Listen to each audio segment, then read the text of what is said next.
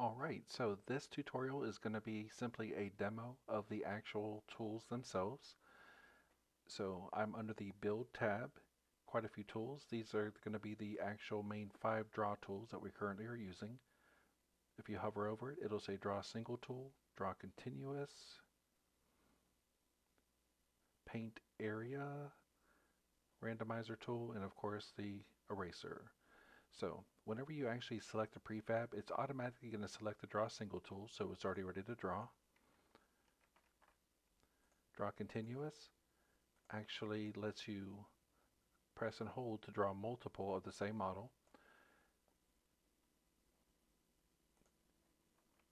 Paint Area, you'll see there's a square on the screen itself. If I release, it actually draws it over that whole thing. There is a neat feature that you can attach to the prefabs. I'll actually discuss that more in detail later. But this particular block has no special, the material itself is pretty much just flat colors, so I designed this one so it looks like it just repeated it again, but in fact with this particular one, it actually stretched it. So I'm going to show the shaded wireframe, and you can see it's really one polygon, stretched perfectly to the size of the grid. Back to regular shaded mode. Now the randomizer itself, I just clicked on. You can specify certain things be able to be randomized. There's a lot of details to the randomization options. I'm going to go into those later in its own dedicated tutorial. By the way, the hotkey by default is X. Lets you randomize the actual seed itself, so you can actually change the look of it. In this case, I want you to see how these three actually get swapped between as well. I'll go into that in more detail. Also, after you place, it randomizes the seed automatically.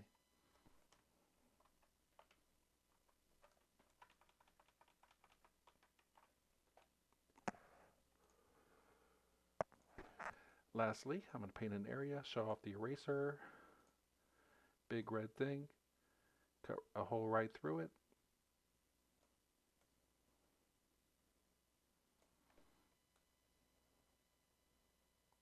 Pretty straightforward. For the most part, it only affects the ones that are on that level of the grid. In fact, let me back up to the grid itself. So this icon simply toggles the grid on and off. It can also be done with the hotkey G. You have the ability to move the grid up or down. Also, Shift W goes up, Shift S goes down. This can be modified. Now lastly, I'm going to get into the rotation itself. So this is rotate. I'm going to use the hotkey, which is spacebar. You also have the ability to change the axis that it's going to rotate on. Just simply by clicking it, it toggles around. You can actually limit your own models how they can rotate. In fact, if I were to choose Z, I'm hitting the spacebar, it's not rotating. It's the same way with X. I only permitted this model to rotate on Y, and I specified that it could only rotate by 90 degrees at a time. Flip works the exact same way. Flip. I use the hotkey F for that. And you can actually choose the axis that it flips over. Can't really tell, but it's actually flipping on the same axis, but the pixels look slightly different on both. All right.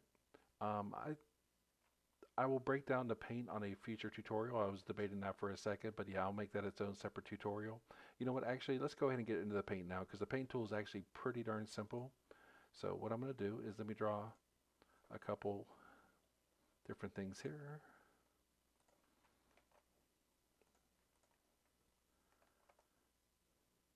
I gotta quit hitting that hotkey.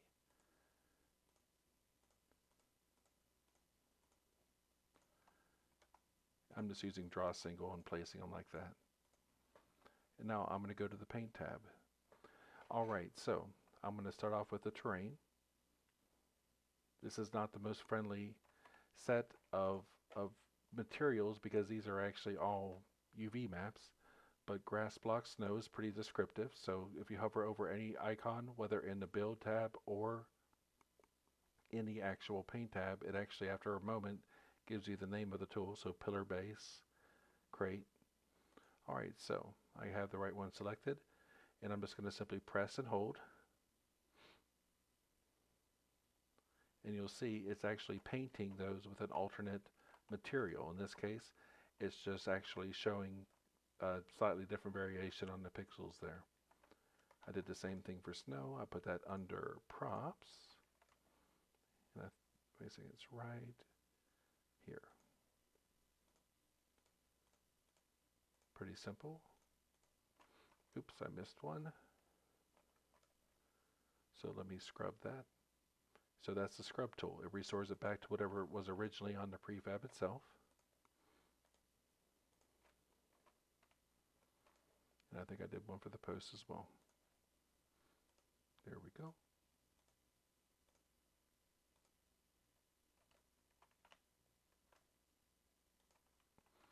A little bit of a snowy scene there.